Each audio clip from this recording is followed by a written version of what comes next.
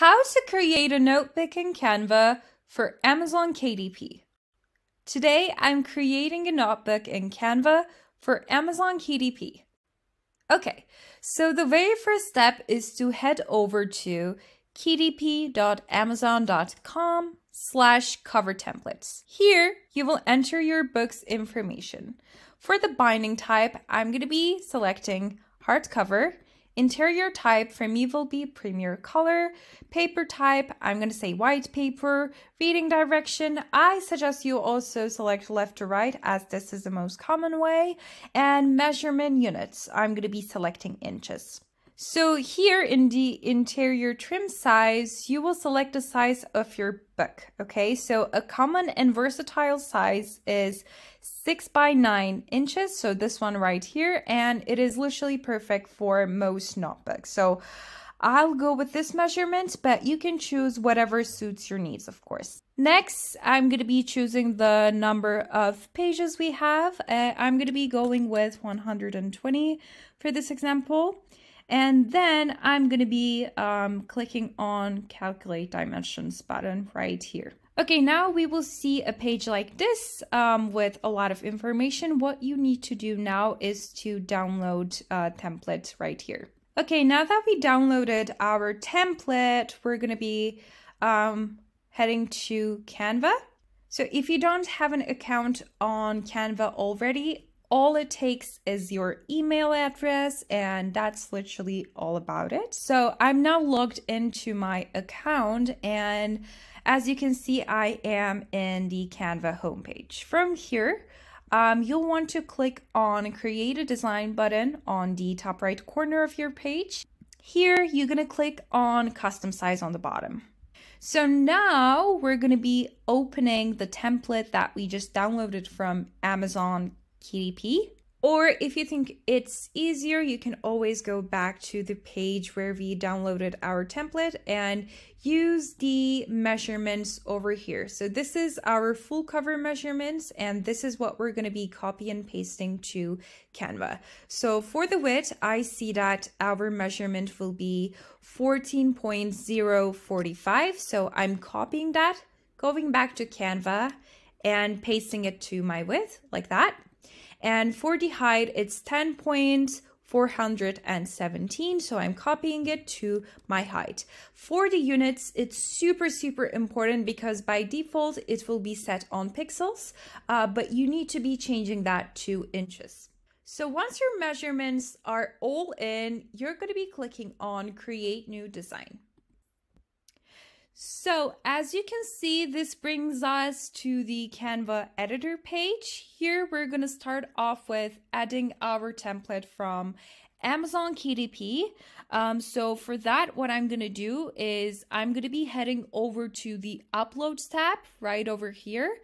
And here I'm going to click on Upload File. I'm going to be selecting the relevant template. And what I want to do now is I want to place this in my white page. And I am extending it so it fits perfectly to the white box like that. Now that I nicely place my template, I am going on top to the transparency section, and I am going to be lowering my transparency, kind of adjusting it like that. But I still do want to keep a bit of the line, so that guides me through how I will add my elements and work on my design. And once I adjust the transparency, now I'm going to be clicking on these 3 dots, and then I am gonna click on lock, and I will lock this template. So what this does is eventually not allowing you to move the background in any way, because if you're not locking it, I'll show you how it looks like. It will move from place to place, which can be really annoying, especially when you're working on your cover design. So that's why I also suggest you to lock it. So now it's the fun part, designing our notebook covers. So for that, we have a couple of options within Canva, and I want to start off with elements. So I am going to the Elements tab right here, and my theme for this example will be a floral, girly type of notebook. So what I'm going to do is I'm going to come here and I'm going to search for flowers. Here, I suggest you look through photos because this will probably be the most accurate for what we're looking for.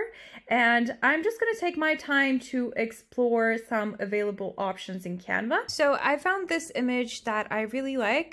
So I'm basically kind of making this bigger, and I'll make sure that it is covering the entire lead area. And now I'm kind of taking away the transparency to see where exactly my flowers are being displayed in my cover. So I like this kind of placement right here. You can adjust it however you like, but for me this looks quite nice. And now I just want to make my book cover a bit more appealing to the eye, and what I'm going to do is I am going to show you a little tip just to simply elevate your design. So first of all, what I'm gonna do is I am gonna fully make my cover kind of the picture transparent, and then I am going to elements. Here I am going to search for a square, and in the shapes I am selecting this square right here, and I made this like tinier square. I am placing it over here, and I'm now following the bleed area with my shape and covering it perfectly. At any time you can zoom in and make sure that you're not making any mistakes. So this looks quite good to me, maybe just a bit more. There we have it. And now what I'm going to do is I'm going to duplicate this, move it to this edge like that. And I'm going to continue to do the same thing until all my edges are fully covered with my shape. So now that all my bleeds are covered with this shape, what I'm going to do is I'm going to select it all and change its color to go along with my selected picture. So I'm thinking this pink one right here would be quite great with it. And once I'm happy with it, I am gonna take away the transparency and kind of bring it again to the front.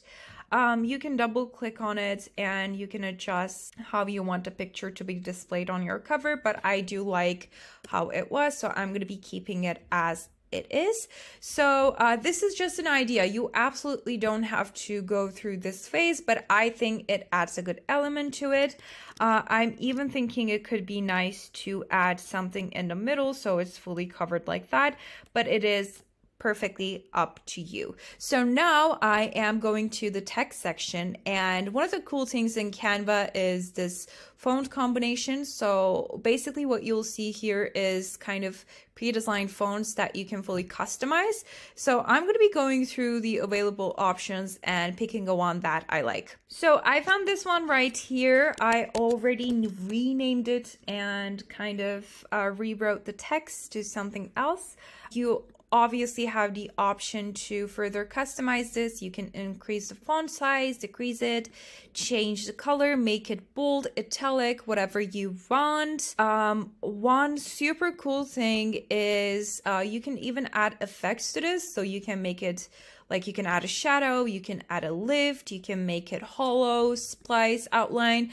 Like, you have a bunch of cool effects that you can choose from. For example, I think I'll go with this notebook one right here. I think it goes quite well with my team. So another thing that I wanted to show you is to take kind of help from AI. So that I am going to the app sections in Canva, and here what I'm going to do is I'm going to be searching for an app called Magic Media. It will be this one right here. And now what you can do here is you can describe Magic Media, what you would like it to create for you. So for example, I'm going to be writing a prompt that says, create a floral cover for a notebook. And then in the styles, you can select a specific style if you want, but I'm going to be selecting none for now. Aspect ratio is nicely settled on square. So now that all the information is in, I'm going to be clicking on generate image. So what it will do now is it will generate 4 unique images that is not available in any other part of the platform. These two look nice. So what I can do is I can click on these three dots right here, and then I can say generate more like this. So now it will create 3 more images that are similar to the one that I picked. In the meantime, I am duplicating this page that we've just created, and I'm going to be deleting all my elements from here. Once you find a picture that you like from Magic Media, for example, I really like this one, you can place it nicely in the white area in between your frame, so to speak. And you can use even 2 different pictures for your notebook. So this is exactly how I'm doing it right now. And once I'm happy with the pictures that I chose, I'm again going back to the text section, and here I will find another font that I like. I found this one that I liked very, very much, but I feel like the color is kind of off. So what I'm going to do is I'm again going to elements. I'm going to click this square right here, and I'm going to use this as like a background kind of. I'm going to place it like just behind my heading notebook, and I'm going to go to shapes, and I'm going to change the color to a more suitable one. I also will change this orange one, like the orange highlights that the font originally has. So I'm going to effects. As you can see, this font already is like pre-affected kind of. So I'm clicking on color. I'll change it to this pink one right here. And there we have it. So we created 2 really pretty looking girly notebook covers. So now what we're gonna do is we're gonna create our pages. So how do we create the interior pages of our notebook? So for that, I'm going to file on the top left corner, and here you will see create new design. I'm going to be clicking on that, and then I'm going to select custom size. Now I'm changing my units to inches. I am coming here. So for my width, I am going to be saying 6.125 and 9.25 inches. Follow through the same instructions, please, if you went with 6 by 9 inches. So once my measurements are in, I'm going to be clicking on create new design. So now I am going to the text section, and I'm going to click on add a subheading. I'm kind of moving this like that. Just gonna click on shift, and I'm just gonna type underline, so like that. Extend it to the end of my page. So once you've done that, when you click on your line, you'll see this icon. Click on duplicate and basically just continue the line. All my lines are ready. I also kind of like thin them out. I'm going to select them all and change the color to like a dark gray, because I feel like a lot of notebooks don't really use like super dark black. So I change that like this. So another cool thing you can do for your interior pages is, as you can see, I left quite a bit of a margin here to add heading to it.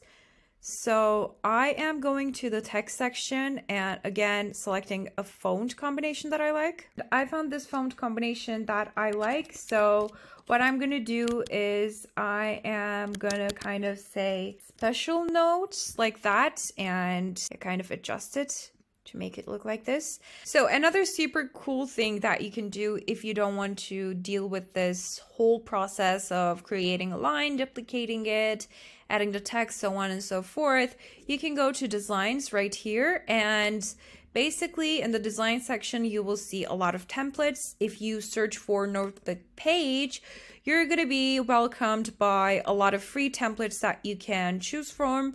For instance, you can go with like kind of cool designed ones like this, or you can even select like a really simple kind of ordinary one. But this will of course also be 100% customizable, so you can even like kind of change the colors of the line and edit it in any way you want. So once you're done with your interior page and you're happy happy with the design, you're going to duplicate this as many times as you need. And once you're happy with that, you're going to click on share, download, and select PDF standards. That's the file type that works the best for Amazon KDP. Click on download and your interior pages will be downloaded and it will be ready to publish. Same applies for, of course, your cover design. So I have two because I wanted to give you two different examples, but normally you'll have only one cover page. So what you're going to do is click on share, and here you're going to click on download. Again, select please PDF standard, and then you're going to be ready to download it.